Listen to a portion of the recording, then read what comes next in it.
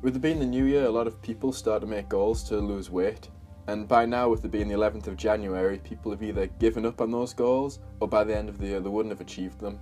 So what I'm going to show you today is the mathematics of weight loss. This way you can set realistic weight loss goals that you can achieve, and the fact that you can achieve them will keep you motivated to keep going. So the first thing you need to find out is what's known as your basal metabolic rate, and I'm going to refer to it to BMR for the rest of this video. This is the number of calories you burn each day just to keep your body functioning normally. Now, formulas for calculating it, but to make things easier I'll put a link in the description which will calculate everything for you. So we're going to take a hypothetical person named Joe. He's 35, he's 5'10", and he weighs 185 pounds.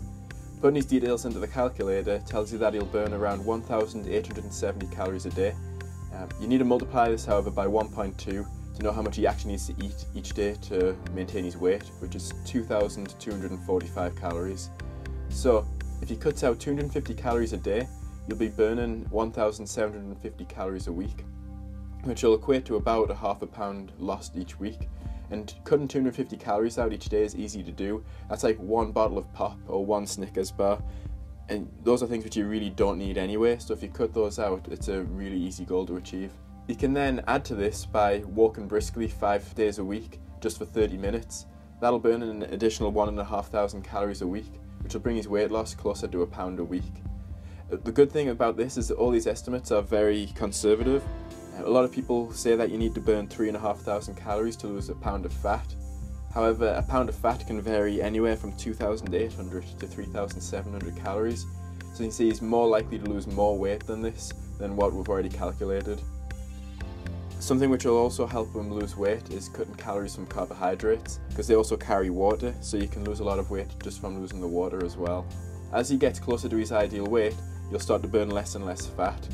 That might sound like it's a bad thing, but it's really good. It means the more fat you have to lose, the more fat you will lose at the beginning of your diet. So how do you get started with this? That was a hypothetical example, but you probably want to know how you do this for yourself. So first, put your details into the BMR calculator, multiply that number by 1.2, that's your daily intake to maintain weight. So you need to subtract a realistic amount from this, so don't say you're going to cut 1,000 calories a day, because chances are you won't be able to stick to that for very long. It also most likely wouldn't be healthy to do. So say somewhere between 200 and 500 calories a day. If you stick to this number, you'll lose weight. So take the number you've subtracted and you multiply that by 7. That's the number of calories you'll be burning each week. If you divide that by 3,500, that'll give you an estimate of how many pounds you'll burn each week. And remember, that's a conservative estimate and you're likely to lose more weight than that. You might be worried about counting calories for every little thing which you eat. So you don't need to do that. Look at the sorts of foods you eat normally and look at what you eat for each meal and get an idea of how many calories are in each meal. That'll give you an idea of where you can cut excess calories, and you can plan to stay within your calorie goal each day.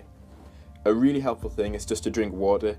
You've only got so many calories you can eat each day to keep losing weight, so don't waste that on drinking things like pop or hot chocolates. Those just add extra calories that you don't need. Exercise will help a lot with weight loss as well. If you don't feel like going to the gym, walking burns a lot of calories. That's an easy thing you can do. Just go out, walk around for 30 minutes and come back. But if you don't even feel like doing that, just do small changes.